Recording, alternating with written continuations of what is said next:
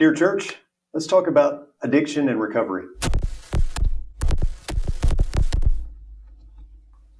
Hello and welcome to the Dear Church podcast. I'm your host, Chris McCurley. My special guest, special friend, Kevin Tuberville. Kevin, thank you so much for joining us. Yes, sir. Yeah, I want to let our audience know who exactly you are. You're one of my friends here at the Walnut Street Church. You work at TriStar Bank here in town, but you have a really good story that I want our folks to hear.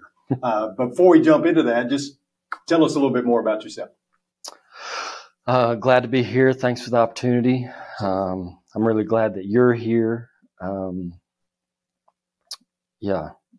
I grew up in Northwest Tennessee, middle of nowhere. Most people were teachers, farmers, insurance salesmen, some combination of the three. Grew up in the church. Grew up, mom and dad there the whole time. We were there every time the doors were open. Congregation of about 30 people. Huh? So no one ever missed, because if you were out, everyone knew it. So that kind of thing. Younger sister, a couple years younger than I am. Graduated from Dresden High School and went to college at Freed-Hardeman University, got a bachelor's in youth ministry, worked at Freed for a little while, did ministry for a little while, and we'll get into all that later. Yeah, and let's get into that if you're all right with it. I mean, feel free to edit it as much as you feel like you need to, or tell us as much as you want. Yeah. I think the biggest reason I wanted to have you on here is because of your heart. Because you are a success story. And I think that folks that may be struggling with addiction and trying their best to get to a good place need to hear how things worked out for you and how you've gotten to where you are today. So if you would, back us up and tell us about the addiction part and the difficulties and all that, and then we'll get to the good ending here. Okay. It's funny you use the word edit. Yeah. Because I got married last May, and I asked her about this because I'm personally I'm just the type of guy to just spill it all, spill every single bit of it. But I asked her, what she was comfortable with. There's a difference between me talking to Chris and me talking to. Yeah. And she said that she thought that I would do a disservice to those in a situation like this, to not, tell exactly how I got here. Whenever we were talking about it, it made me think of whenever Paul is rattling off, his qualifications for being a sinner and being a saint. Yeah, give it his resume, right? Right. And he came out and said that he was persecuting the church with everything he had. And I know that he wasn't proud to say that. And so I just want to preface all this by saying I'm not proud to have this story. I am proud of what God has done with my story, and in spite of my best efforts to derail his plan. Good way to put it. Right.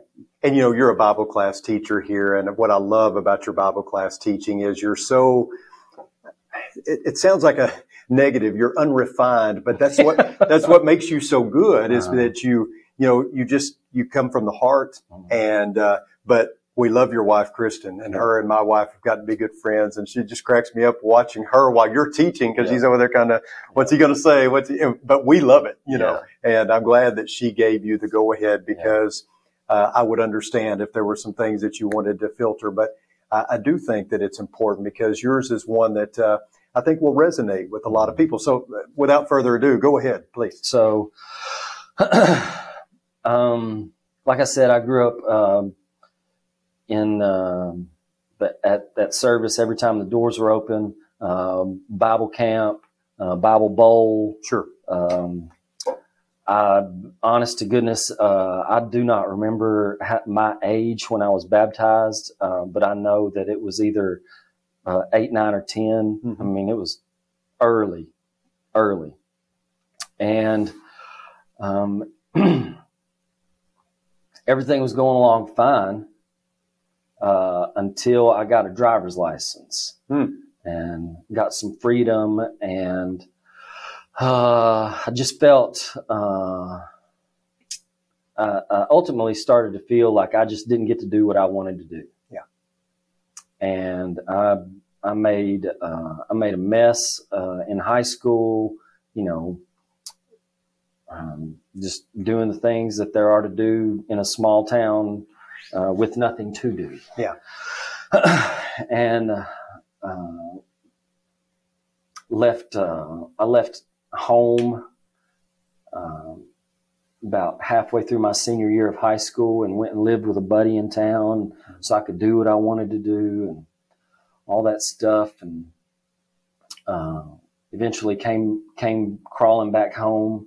The prodigal came home. Yeah, right before, basically because I was running out of options, which is why any addict gets help. What was your was it alcohol mainly at that time?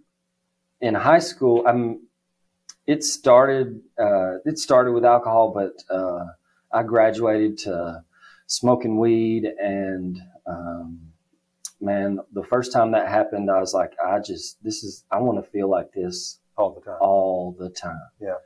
And then whenever I moved out, and my senior year and that summer, you know, I was just I found my way into just about everything except for sticking a needle in my arm. Yeah. And you know, probably the only reason that never happened is because, you know, we're just a bunch of country bumpkins. No access. Yeah, didn't know anything about it. Mm-hmm.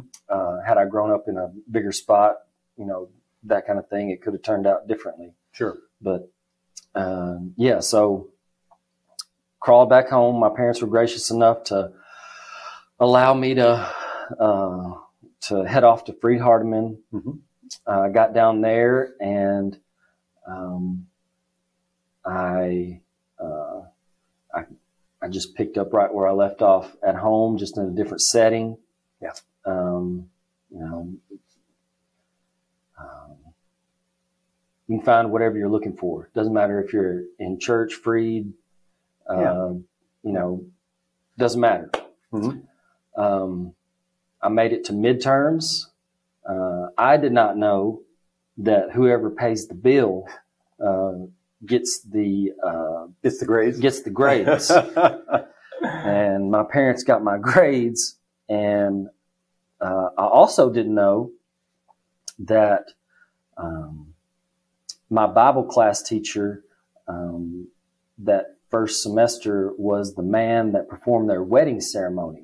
Your parents' wedding? Uh-huh. Wow. Yeah, and okay. he had been the preacher at a congregation my mom had grown up going to, and so they were in constant communication with Coach Sharp, Roy Sharp, about how Kevin's doing, and Coach Sharp was just like, I don't know how Kevin's doing. I haven't seen him. So not a good sign. Not a good sign. So mom and dad came down there and snatched me up out of school and said, we're not paying for this. And so I went home the rest of that semester. I worked all the year 2000. I grew up on a farm. I grew up working hard. That year of 2000, I went back to the farm, pouring concrete, loaded tires at a Goodyear plant, stacked bricks at a brick factory, and you know, had some hiccups along the way. But ultimately, I was like, if if I'm not going to do these things for my career for the rest of my life, then something has got to give here. Now, were you all along still engaging in the behaviors that you had been doing? To some extent, but I mean, they kind of faded away once all my buddies had gone off to college. Everybody's in college except for Kevin, who's sitting at home working at a brick factory, right? Which is zero fun, sir. So I can imagine. That's hard labor. Yeah. And I knew a bunch of people at Freed that I had gone to church camp with, and we were kind of in contact the whole time. And so I'm just missing out all the way around. You know, I had pursued what I had gone after what I thought I wanted to get, for fear of missing out on the good life. And then, consequences of my actions led me to the spot where I was missing out on the good life. And, didn't matter how I tried to break it down. Right. Whenever I was doing what Kevin wanted to do, I was missing out on everything everybody else was getting to do. Right. So I settled down, went back to Freed, straightened up and flew right through college, got a degree, very involved in the social scene at Freed, and, clubs, organizations, all those things. And my senior year, the director of the admissions office asked me if I wanted to come work for admissions once I graduated. So I did that. A lot better than brick factory. A lot better than brick factory. Mm-hmm. Yep. So, I worked in the admissions office for 3 years. I got engaged at the time, and we'll dive into that later. But that was a mess, and I broke off the engagement. Okay. Didn't want to be around. She was still in school. Didn't want to be around there, and I had this degree, and I was like, well, let's put the degree to use. Okay. So, I got hired on at the Christian Student Center at the University of North Alabama. Okay. So did campus ministry for UNA, college minister at Wood Avenue Church of Christ in Florence, Alabama. Mm-hmm. Got down there, felt real alone, Okay. Didn't know anyone.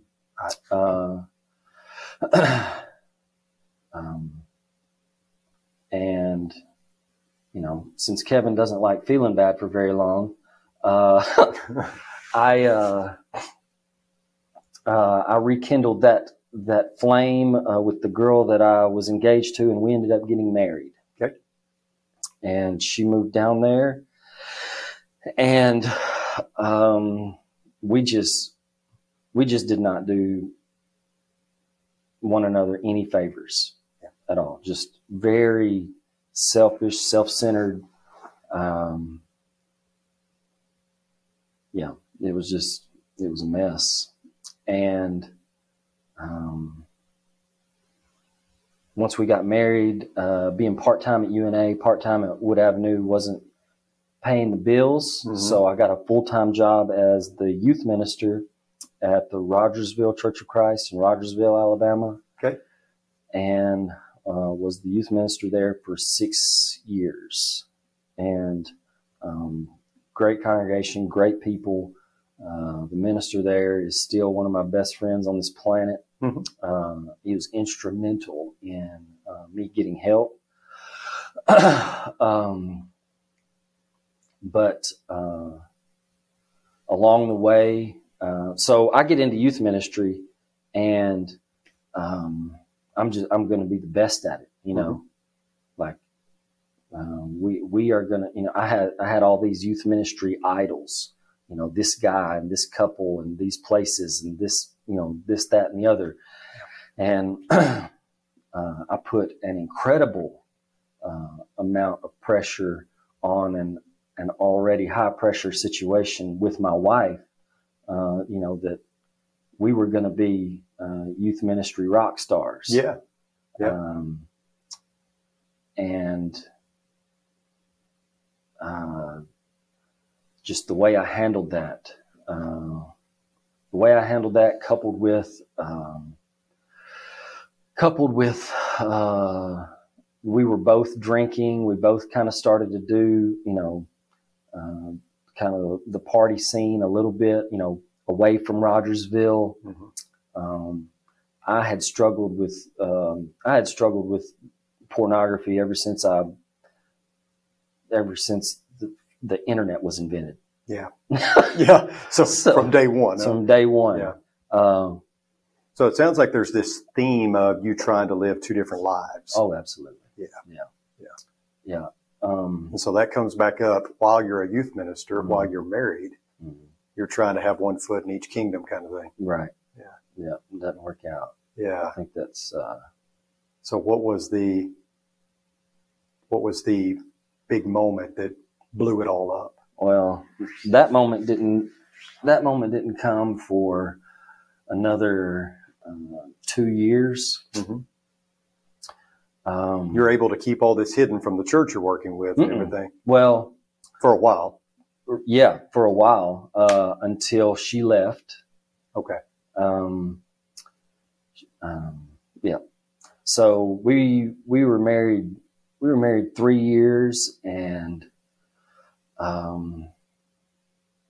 had to work through some decisions that she made to stay together. And then 3 years after that, same scenario came up again, and she wanted to leave instead of working it out. And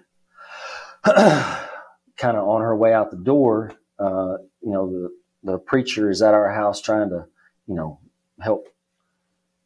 And kind of on her way out the door, she let him know about our lifestyle, and I can be upset about that all I want, but the fact of the matter is it was the lifestyle. It was the lifestyle, mm-hmm. Yeah. There's this running theme of being unwilling to accept reality. Yeah. Yeah. So that's what it all boils down to. That's what it boils down to. Yeah. And so the Rogersville let me go in October of 15. Okay. Continued to pay me through the rest of the year. Wow. Mm-hmm. Okay. Yeah. Yeah, and that says a lot about them. That kind of thing, just that will show up again later. Yeah. But God's people, whenever God's people show up in a gracious manner,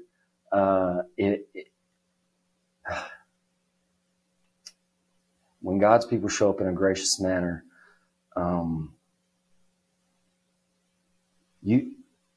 a person has to go to incredible lengths to deny that God is doing everything that we will allow Him to do for us. Yeah. Yeah. Yeah. So I kind of stumbled around in North Alabama. There was a good friend there at the congregation that owned a construction company. He gave me a job. Okay. I messed that up. I went to work for Verizon selling cell phones. I messed that up. And when I say I messed that up, I mean, due to my drinking and drugging, something happened at work for someone to either ask me to leave or for me to decide I gotta change my environment again. Yeah. So a pattern of behavior. All yep. related to it. Yep. I'm not that bright, so I don't see patterns. I don't think that's true. You're just under the influence. It's right. Yeah. It's right. So by this time it is 2018, and I have managed to take another hostage and get engaged. Wow. Yeah. Didn't do anything for a year, and everything kind of looked okay for a year. Uh-huh. And, this little girl comes along and, we're going to do great. But there's just unresolved selfishness in there that, yeah. And I think God did her a great service by removing me from her equation. Yeah. You were not in a good place. No. And so you asked originally, what was the rock bottom thing? Yeah. And honestly, this is the thing that I wanted to ask Kristen about beforehand. Yeah. So, whenever my first wife left, the two incidences were her seeking support somewhere else other than me. Yep. And once we were divorced, I mean, I don't know how many times I said it, but I know that I told more than one person, just like, cheating is not in my DNA. Yeah. You know, I had never held hands with another girl while having a girlfriend, you know, it's not in my DNA.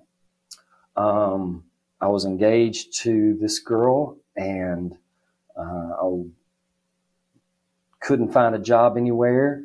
So by this time, a guy that I had worked in the admissions office with at Freed was now the director of admissions at Freed. And I was like, hey, I need a job. Yeah. And he said, okay. And so I got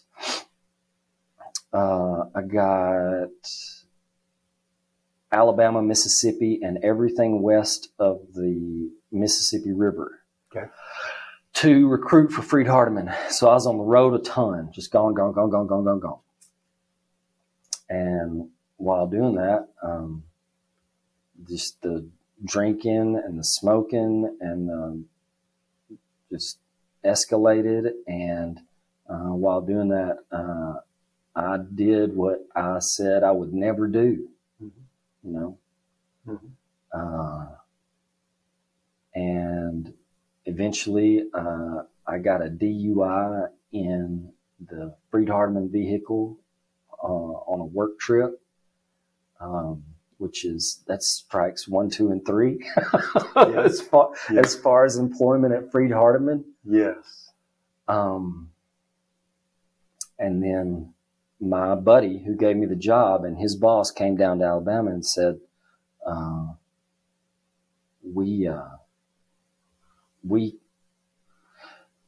they had a meeting, them two and an HR guy, about how to save my job. Huh. I mean, that's just the kind of people they were. Yeah. And then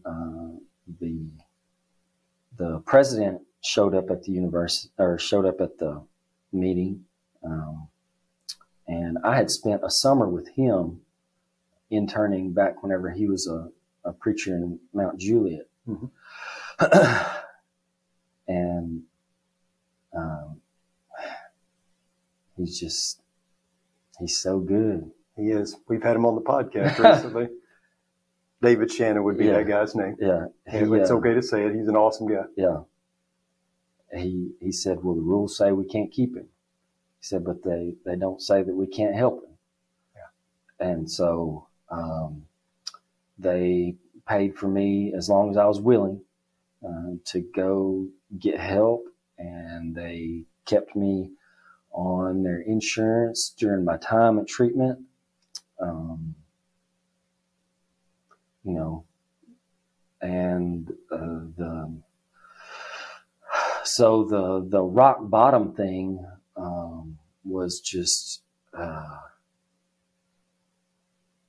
I had done things that I never ever thought were in my DNA. Yeah. But even in the midst of that, people whose mission in life is to model Christ were just like, hey, man, we're here to help you. That's what they were doing. That's what they were doing. They were modeling Christ.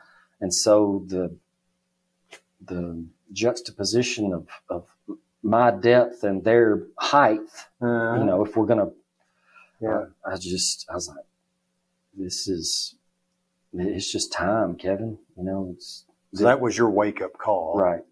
And it's funny, you said over there, whenever we were trying to fix the sound and yeah, we had a little technical difficulty coming on. You said, well, let's try something different.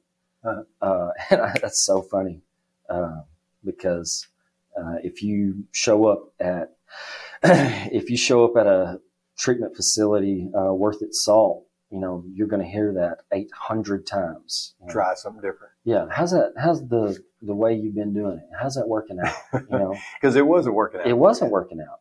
So you go to treatment, and that sets you on the right path. Mm-hmm. And it gave me some tools to work with. It gave me tools, examples, man, if you can, you know, you show up at treatment. This isn't church treatment or Church of Christ treatment. This is just treatment. This is just treatment. Right. And you see guys in there that don't know the God that I know, mm-hmm. living a better life than I'm living. Yeah, that's an eye opener. It is. It is. Yeah. I realized my hubris and arrogance and hypocrisy and I mean, I would have never, I didn't tell people this, but, you know, I knew a lot. Mm-hmm. I knew a lot. And whenever you check into this particular place, you have a guide. There are no professional counselors there or anything. You just have a bunch of guys there that have done this program before. And my guide was the white-haired guy, the oldest person there. Mm-hmm. And whenever you check in, within the first week or so, you're supposed to have a sit down with him and, you know, just, hey, what's up? Let's get to, you know, I'm going to be walking. Well, he didn't get around to me for 2 weeks. Yeah. And it's a 30-day program. So halfway through my time there, I have yet to sit down with my guide. Yeah. And so, one day I was like, hey, Bob, when are we gonna, and he's like, my office is right, you know where it's at, you know? Yeah. He was waiting on you. He was waiting on me. Again, I think pretty highly of myself, and, you know, Bob's going to come get me whenever it's my time, you know, and then Bob's going to listen to me. And so I went and sat in his office, and we did the whole, you know, how's that working out thing? You want to try something different? Right. Sure. And I tell him about, you know, ministry and church and God, and he was like, so you're on board with the whole God thing, right? You know, you know, the whole coming to believe there's a power greater than you. Like, we're talking about the same God, right? That power. I was like, oh yeah, Bob, absolutely. And he's like, why don't you act like it? Oh, that's one of those. That's one of those exposing questions, yeah. Right? Uh-huh. I mean, talk about just stripping it all down. Yep. Mm-hmm. And so that's where it all kind of started to turn. Mm-hmm. And so talk about, you know, after treatment, getting out and what life looked like then, mm-hmm. which is now, mm-hmm. you know. I stayed with that program for 90 days.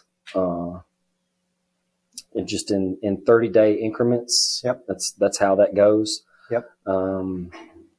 Moved into a halfway house. Okay. And eventually started work. I was volunteering there, and then eventually started working there. And in amongst all that, I knew. I'm trying to think back. For sure, 2 people here at Walnut Street. I knew the DeWeeses, mm-hmm. and at the time, they don't go here anymore, but I was in college with the McCords. Okay. And my halfway house was 3 blocks away. Okay. And so started coming to Walnut Street, and at the time, the preacher was saying, in essence, the same things that I had been hearing for the last 90 days. Yeah. And while I was in treatment and while I'm going to these meetings in Nashville and hanging out in all these groups, everybody is saying the same thing in different terms. Sure. You know, there is a God in heaven. God can probably run your life better than you can. And if you'll allow that to happen, life will start going a lot better than it has been. Absolutely. Yeah. Yeah. And, you know, that doesn't mean that there won't be hard, bad, wrong, awful, terrible days, you know, in the midst of all that. But if I don't try to stick my little grubby fingers in it and manipulate it so I can feel better in that moment, then God will handle it. And the cliche is, you know, if I'll just focus on doing the next right thing. And that's what I try to do. Just be present, transmit what I had been given. Mm-hmm. Bob, my guide, liked to talk a lot about how if you get this gift and you try to hoard it to yourself, then it will sour. Mm-hmm. And you won't want it, and neither will anybody else. So whenever the opportunity presents itself to help another, you know, in that setting, alcoholic, but in the global setting, help another sinner, someone who is yet to come to know Christ. If I hoard that, then it'll sour, and I won't want it, and no one else will want it either. Yeah, that's good. Yeah. I had, it's just all the things that they talked about in treatment came true for me. Mm-hmm. You know, I had racked up a lot of debt. I had to ask, you know, a buddy, you know, a favor for me to have a job. Mm-hmm. I drove a pickup truck that was, it was just destroyed from my negligence over the years. Wow. And, I just, by the grace of God, I keep saying but, you know, this is none of the path that none of the path I'm walking is really what I want to be doing or where I want to be at. I just knew that, I had gotten myself where I had been. Yeah. And if none of these people were lying to me, then God can get me wherever it is I'm supposed to be. Sure. And he did. I hate math. I work at a bank. It's awesome. Mm-hmm. About a year after I'd been out of treatment, another guy in the community got a new vehicle and gave me his old car. Wow. Yep. And which was infinitely in better shape than the truck I had. He did that because the same thing was done for him, and the guy that gave it to him said, you know, when time comes, you know, you got to do the same thing. Yep.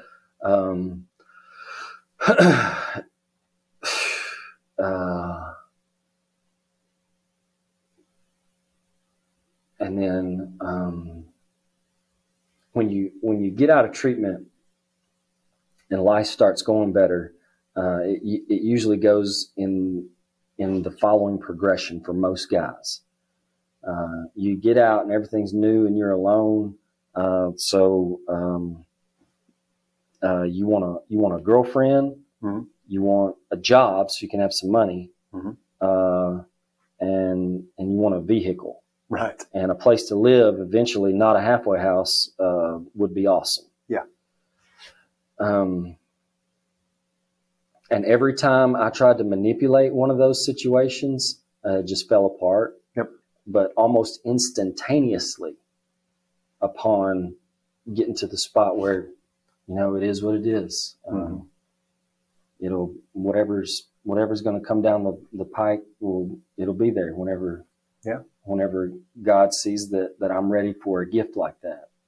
And the greatest gift that came down the pike was my wife Kristen, who couldn't, as far as the wreckage that I just did. Mm-hmm. She knows nothing about that kind of life. Mm-hmm. And she told me this after we were engaged, but while we were dating, she kept having these I don't know.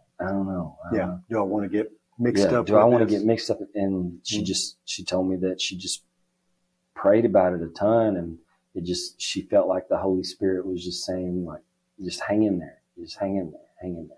Yeah. And she did. And, little tiny infantile, selfish Kev, shows up daily still. Yep. And, she has done nothing but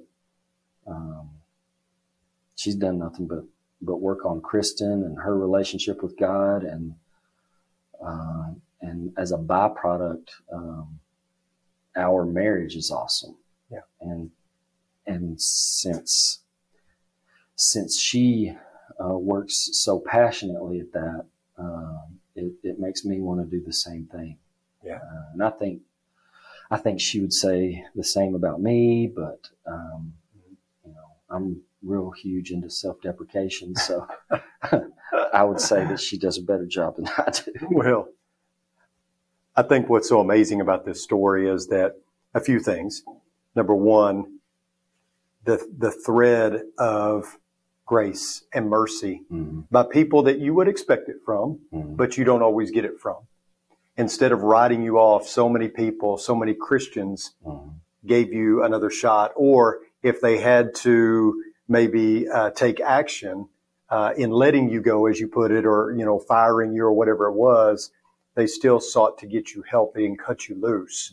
And then the theme of you always coming back around to your relationship with God, that was the center that you tried to avoid for so long, but then you came back around to that. And then I think the last thing is just how you continually had to say, I can't do this on my own. I can't do this on my own.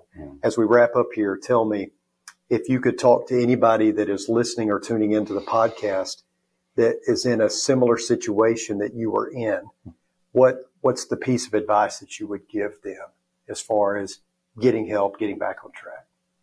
Just take a big, deep breath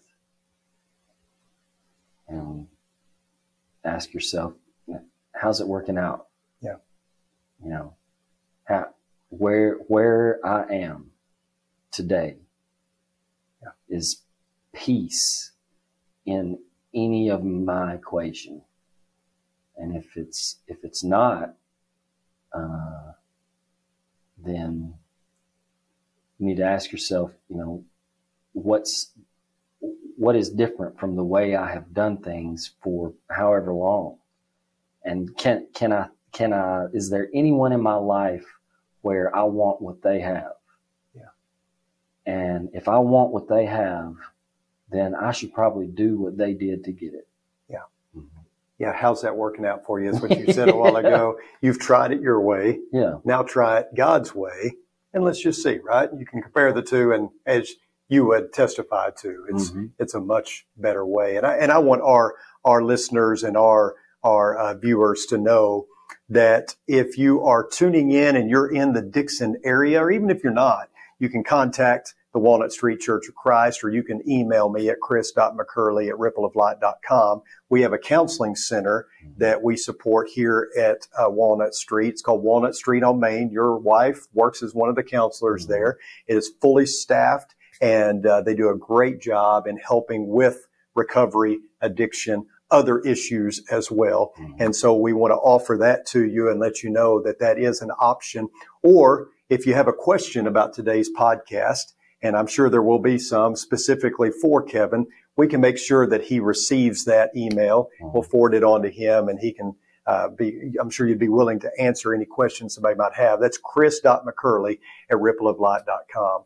Thank you so much, Kevin, for being on here. Appreciate your vulnerability and your willingness to share. And we're so excited that you're doing well. And we want you to know that if you're in a bad situation, we want to help you as much as we can. Thank you for tuning in. Until next time, may the Lord bless you and keep you. Sincerely, Chris.